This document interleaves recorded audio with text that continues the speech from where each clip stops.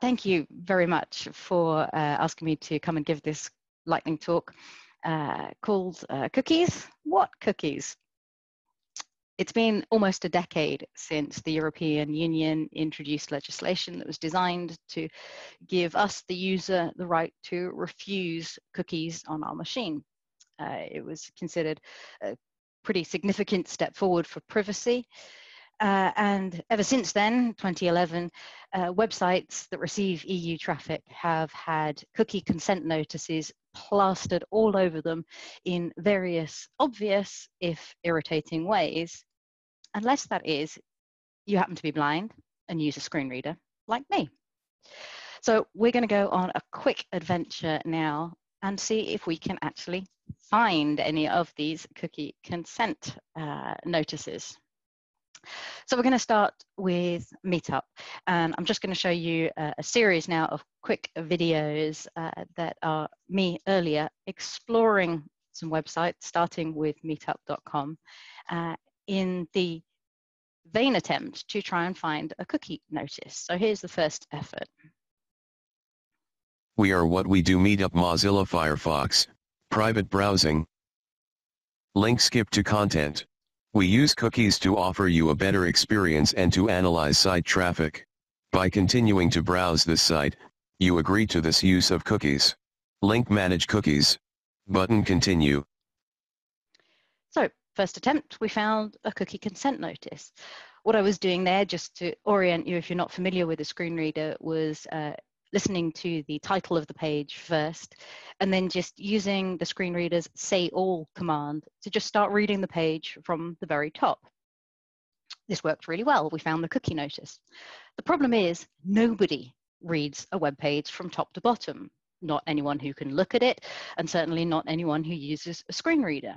In the same way that sighted people will scan around looking for links or headings or likely bits of the page, screen readers have keyboard commands that let us do pretty much the same thing. So in the same way that no one sighted sits there and reads every link, every word, every hiccup on the page, I don't sit there and do the same thing with my screen reader. What I'm much more likely to do is something like use headings. We have a shortcut key, H, in Windows screen readers quite often, that lets you jump to the first heading on the page. And here's what happens again on the Meetup site. We are what we do. Meetup, Mozilla Firefox, private browsing. Main landmark. The real world is calling heading level 1. Events near you heading level 2. So not only straight past the cookie notice, but that second heading that I navigated to visually disappears somewhere behind the visible cookie notice that's plastered across the bottom of the page. And I can keep going like this indefinitely. I can use the whole of this website without ever going anywhere near that cookie banner, and quite often even without being aware it exists at all, because my common practice is to wait for a page to load, hit the heading key, go to the first heading on the page, and then get on with what I want to do from there. So let's try another example. Amazon, surely they must have got it right. Okay, this time I'll wade straight in and try it with heading navigation, my custom practice. Amazon.co.uk, low prices in electronics, books, sports equipment, and more. Mozilla Firefox, private browsing. Main landmark clickable, keeping our people safe heading level 2. Okay, so really useful. I got the page title, then jumped straight to the main content area of the page and the first heading, straight past the cookie notice. Now, admittedly, on Amazon's site, as far as I'm aware, the cookie notice isn't that visibly obvious either, but for attempt 1, I'm completely unaware of it. So I'll go back and have another go and do what I did on the Meetup site. I'll try the boring read from the top of the page and see what happens. Amazon.co.uk, low prices in electronics, books, sports equipment, and more. Mozilla Firefox, private browsing. Skip to main content. Banner landmark navigation landmark button open menu. Link Amazon.co.uk link try Prime. Link hello, sign in. Link account and lists. Link returns. Link and orders. Okay, and if you're not completely bored to tears already, pretty much nothing is going to bore you. So reading the page from top to bottom is just not something I've got the patience to do. So I'll try one more thing, and that's I'll try navigating by links. Headings are a bit too overarching, a bit too high level. Reading every word on the page is too slow, it's too granular. So maybe just navigating by links will give me something in between.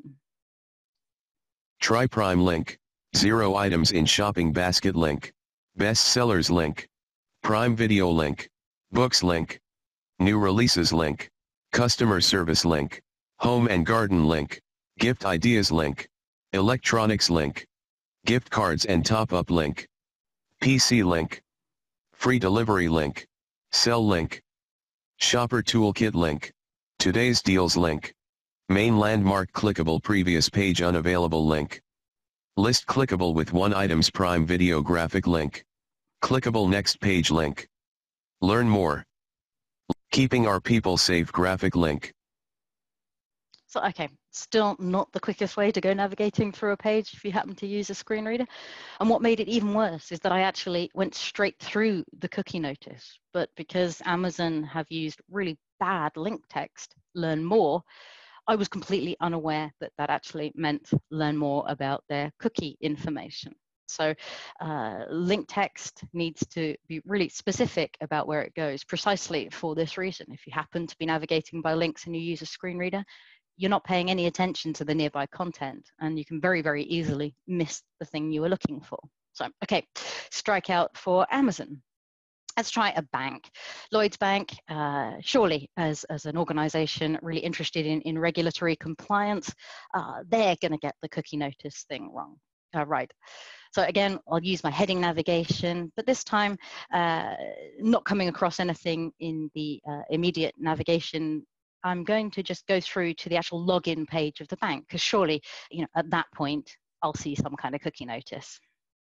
Lloyds Bank Personal Banking, Personal Finances, and Bank Accounts Mozilla Firefox, Private Browsing.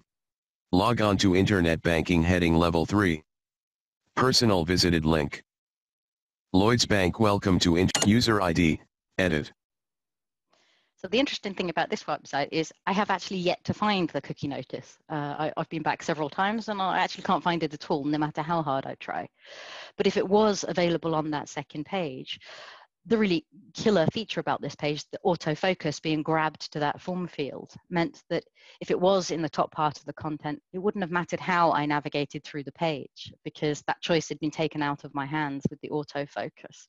So one of the reasons that hijacking keyboard focus is something you only ever really want to do with a degree of caution. It's kind of a discourteous thing to do. So unless you're absolutely sure that somebody wants their keyboard focus taken somewhere, it's generally safer not to do it. So those are cookie notices that are next to impossible or completely impossible to find. But there's an additional problem that I quite frequently come across with cookie notices, and that's that the information inside them isn't as accessible as it needs to be for me to be able to understand what it is I'm consenting to, or it's implemented in such a way that I'm not entirely sure whether I've really accessed all the information I need. So let's have a quick look at The Guardian for some examples of this. News, sport, and opinion from The Guardian's UK edition. The Guardian Mozilla Firefox, private browsing. Main landmark news, sport, and opinion from The Guardian's UK edition heading Level 1. List with 1 items. If you can read this, then something has gone wrong heading Level 1. Guardian Labs heading Level 1.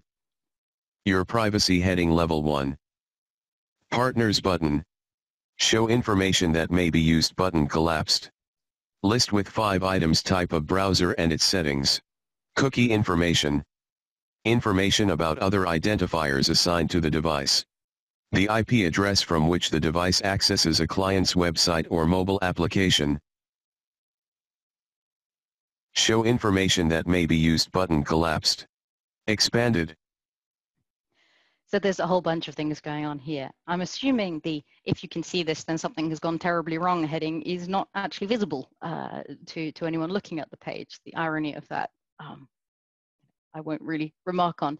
But using heading navigation, I can at least on this website get to something that says it's a privacy notice, and that's really quite nice. The problem here comes when I get down to the disclosure widget, the button that offers me more information about the purposes that my data will be put to.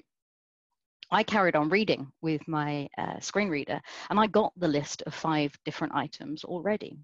I then backtracked to the button and expanded it, at which point those same 5 items became visible on the screen. But from my point of view, I knew something had expanded because the button state changed and my screen reader told me that.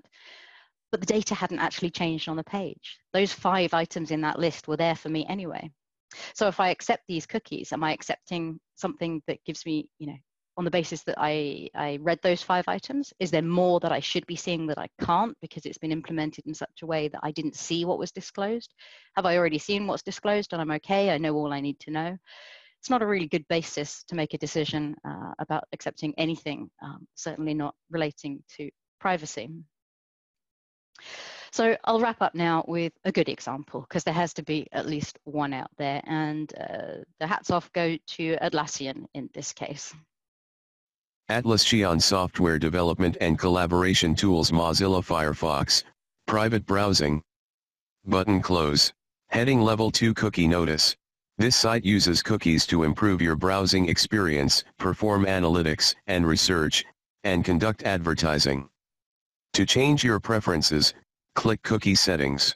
Otherwise, clicking on the website, closing the banner, or clicking Accept All Cookies indicates you agree to our use of cookies on your device.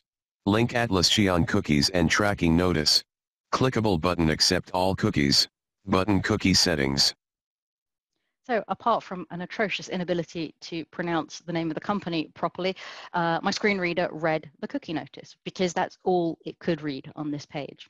As soon as you go to Atlassian.com, you get an overlay that opens up. I knew this because there was a close button. That's usually a pretty good indicator that there's an overlay. I set my screen reader to read from top to bottom, and all the content it was aware of is what's in the overlay. If I'd used the tab key, my keyboard focus is constrained inside it. So again, I can't escape outside of the overlay into the underlying content. And so as far as my screen reader is concerned, the first heading it would have got to on the page if I'd used that form of quick navigation would have been the cookie notice heading. So I can't do anything or go anywhere other than interact with this cookie notice and accept it or decide what I want to do with it before I go on to the site. So that's a really neat, unavoidable way of implementing a cookie notice so that even screen reader users give it their full attention. And that's pretty much what we need to do, even if only to let us all dismiss it in irritation and get on with the thing that we actually came to the website to do. Thanks. Awesome. Thank you, Léonie. It's always fantastic to get your perspective on these things. Oftentimes it's easy for us to forget that not everyone is like us. So we've got a couple of questions, if you're okay to answer them. Yeah. One is that auto keyboard focus seems like a good thing to do for UX in some cases. An example for a 2-factor authentication screen where you need to put in your 6-digit PIN. Mm-hmm. Is there any way assistive technology can provide a hint to a web developer, like prefers reduced motion or data saver, to help us design more inclusive UX? There isn't, as far as I'm aware at the moment, but that's actually a really good idea. Kind of leave my keyboard focus to hell alone setting would be amazing. No, I'm not aware of anything. And I do agree. I think there are times, and actually the 2FA is probably one of the really good examples. Something like Google's search page where 90% of the time the thing you're going to want to be there for is to search.